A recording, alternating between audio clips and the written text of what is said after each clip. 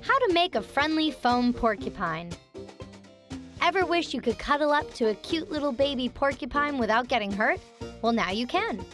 You will need moldable sculpting foam, assorted pipe cleaners, a pair of scissors, a grown-up, a pair of googly eyes, and a small bead or button. Step 1. Mold the foam into 2 balls. Make one of the balls about the size of your fist for the porcupine's body. Make the other ball a bit smaller for the head. Make sure your hands and the surface you're working on are clean. This will keep the foam clean. Step 2. Stick the 2 balls together. You can mix the foam to make new colors. Step 3.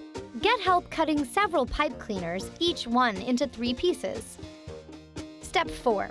Stick the pieces of pipe cleaner all over the porcupine's body to create spines. You can make lots of other animals with 2 balls of foam and different objects. Curl a pipe cleaner to make a piggy's tail, or create a duck by sticking a feather in the back and one on each side for wings. Step 5. Put a pair of googly eyes on the head, add a bead button for the nose, and say hello to your prickly new pal. Did you know? Porcupines have about 30,000 quills.